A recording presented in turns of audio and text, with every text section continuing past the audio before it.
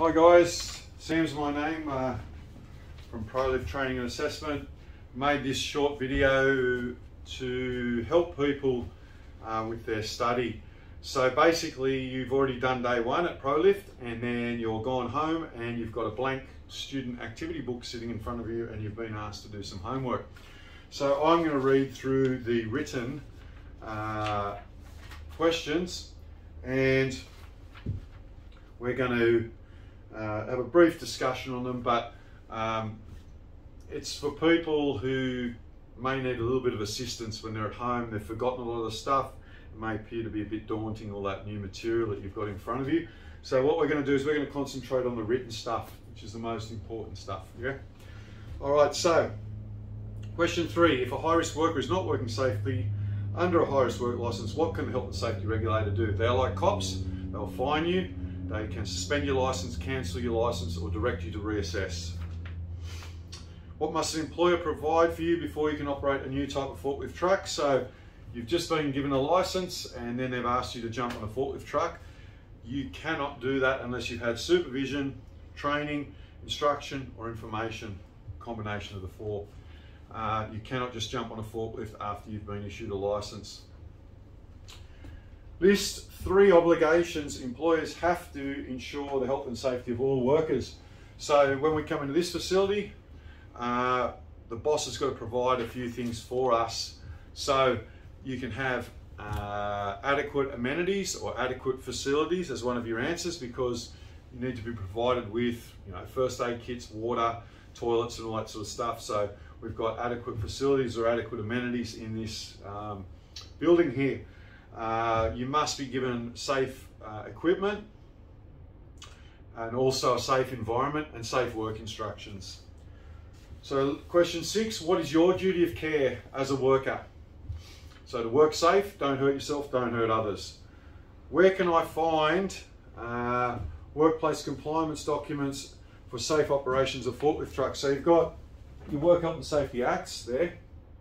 You've also got your codes of practice, which is the acts condensed. You've also got a safe work method statements, and you've got your safe operating procedures. Before starting work, what else should you plan for other than site hazards? So this acronym here, PLACE, yeah? Other than site hazards. So when you get to the question in your exam, it'll say, do not include site hazards or other than site hazards. We need to think about permits. We sign on to them. Location, where are we working? License, is everyone licensed? Access to tasks, can we get in, can we get out?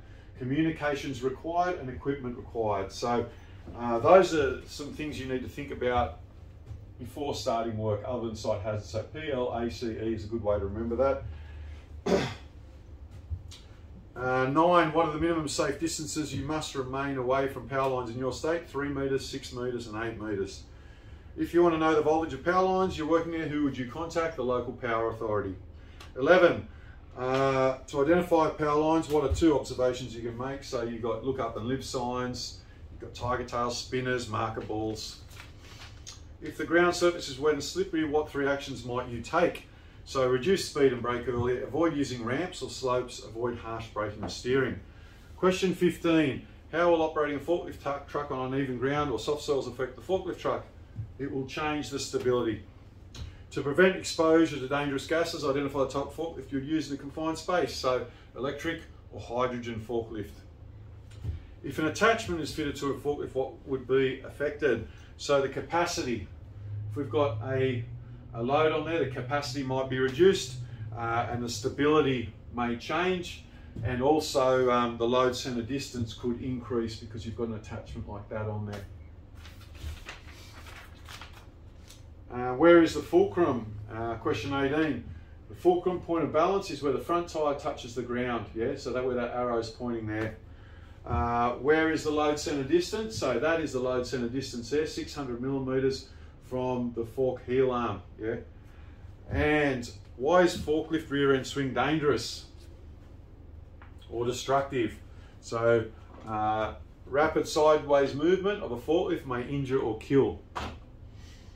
Where would you find the rated capacity of information on the forklift or attachment? So it's asking on the forklift or on the attachment, where would you find the rated capacity on the data plate? What must you be aware of when using a jib attachment on the forklift? So a jib attachment is like a hook. So it's like almost like a little mini crane. So there's our masts there and our forks down here somewhere. So if we've got a load on there, the load may swing, yeah. The crane may become unstable and also the capacity may be reduced.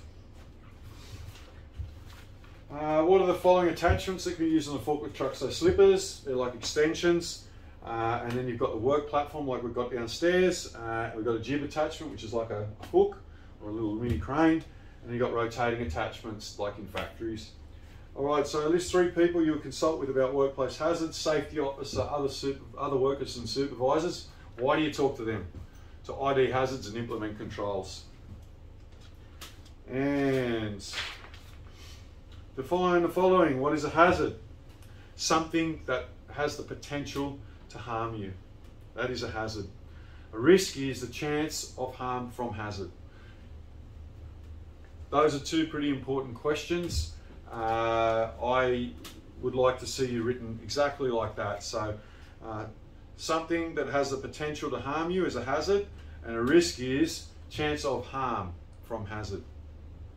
10 potential workplace hazards which could affect operations. So you've got up the top there in the sky, you've got wind, rain, lightning, you've got power lines, then you've got trees up the top there. In front of you, you've got people, pedestrians, plant, equipment, and obstructions.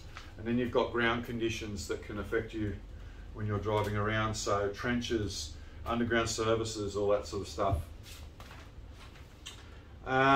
2 reasons why you must wear a seatbelt on a forklift truck. Safety, to stop you being thrown forward in the event of a collision. What controls would you apply with the traffic management plan to keep you safe and pedestrians safe? So workers and pedestrians, barricading, signage and spotters. List 4 forms of communication used in the workplace. You've got signage, two-way radio, hand signals and verbal. 42, what actions would you take if you're unsure of a spotter's hand signal? Stop and ask to clarify. 43, you're operating a forklift at night. What must you have in place before operating? Adequate lighting over the whole work area. 45, why would you check the weather forecast before commencing work? To help prepare work activities, to schedule the work, to identify what risk controls you need to put in place. So list 3 types of hazards. 46, there's 3 types of hazard created by weather that impacts forklift operations. So you've got, let's pick 3 easy ones. So smoke, heavy rain, strong winds. List 4, oh, we've got over the next page. 50, right, 50. So during your pre-start check, a hydraulic leak is detected and data plate is missing or damaged. What action would you take? Don't use a forklift, tag it out of service, report it to supervisor, record it in the logbook. There's 7 pre-start checks you would conduct on a forklift truck. So you've obviously got logbook, data plate, fluids, leaks, battery terminals, tyre condition, masts, tines. There's a lot there. You'll be walking around the machine a lot of the day, so take note of the pre-starts. Be an exam question. What could happen if you refuel the forklift with the engine running? The fuel could ignite and you could have a fire. Before using a forklift, there's 5 checks you would carry out on the rims and the tyres. So tread condition, UV damage, chunks missing, face condition, rim condition, are the nuts secure and in place? Yep. And why is correct air pressure important on air-filled tyres? To ensure the forklift remains stable. And also the load as well, so stability of the load and the forklift. What must you refer to? 58, what must you refer to for the correct requirements when attaching and securing any forklift attachment? The operator's manual or manufacturer's instructions. There's 3 post-start checks, so you've started it up. What do you check? You check the steering, the brakes, the horns. Identify the major guards on a forklift. So the load backrest, that's it there, sorry, stops the load fouling the mast and protects the operator. The overhead guard stops objects being dropped onto the operator. Why must batteries be charged in a well-ventilated area? 63. To reduce the risk of build-up of explosive gases. List 3 methods to determine the weight of an unmarked load. So you've got, you can weigh it, you can calculate the load, it can be in a consignment note. It says, the question actually says unmarked load. It's a bit unkind because you can also, for the most part, you'll have it marked on the load too. So assessment question, you can have that as an answer marked on the load. Alright, why must you never raise or lower a load over people? Because falling objects may injure or kill.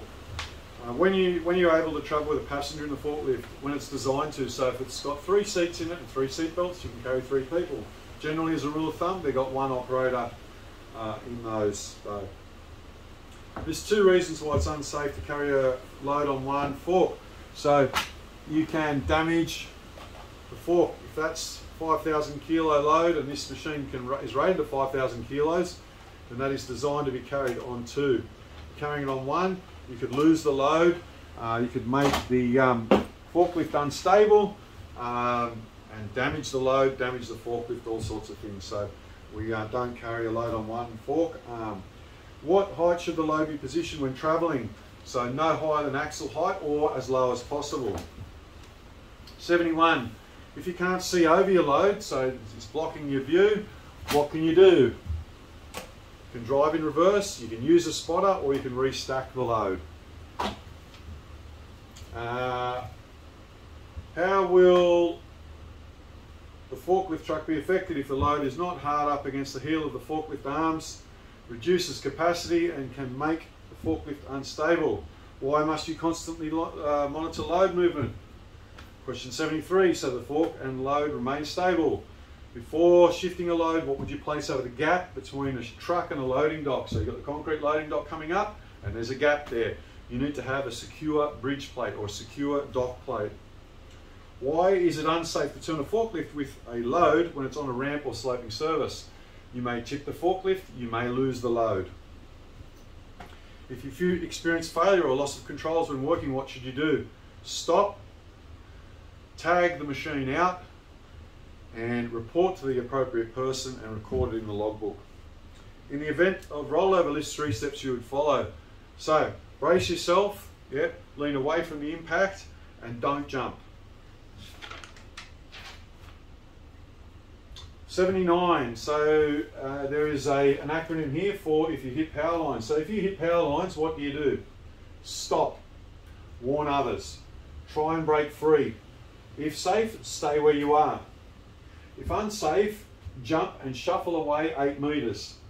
Why 8 meters? Because that's the maximum voltage at 330,000 volts that you don't want to be near that. So 8 meters is the best distance to be away.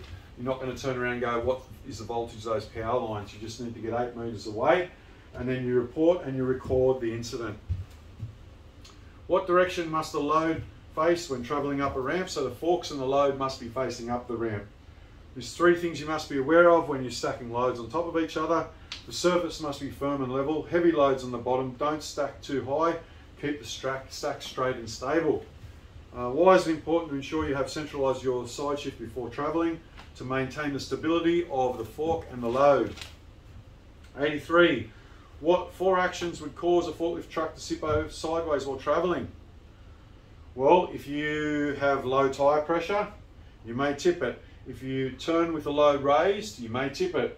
Turning on a slope, you may tip it. Driving on uneven surfaces or turning at speed. What actions would cause a forklift truck to tip over forwards or backwards? If you overload the forklift with too much load, it's going to tip. If you've got the load too far forward, it's going to tip. If you brake too hard, it's going to tip forward as well. So 85, where don't you park? Don't park near first aid stations. You don't park near firefighting equipment. You don't park near emergency exits. 3 steps to correctly park up and shut down your forklift is we put the forks on the ground, forklift in neutral, park brake, and remove the key. And why do we remove the key? To prevent unauthorised use. So 88 goes into unauthorised use. Remove the keys and isolate, turn off the gas bottle and park it in a designated area. Alright, thanks very much for watching. That is the student activity book for Pro Lift, done and dusted. If you want to look at the calcs, you can look at my videos there. I go into calcs of the forklift. I hope you enjoyed it. I hope it helps you out. Cheers, adios.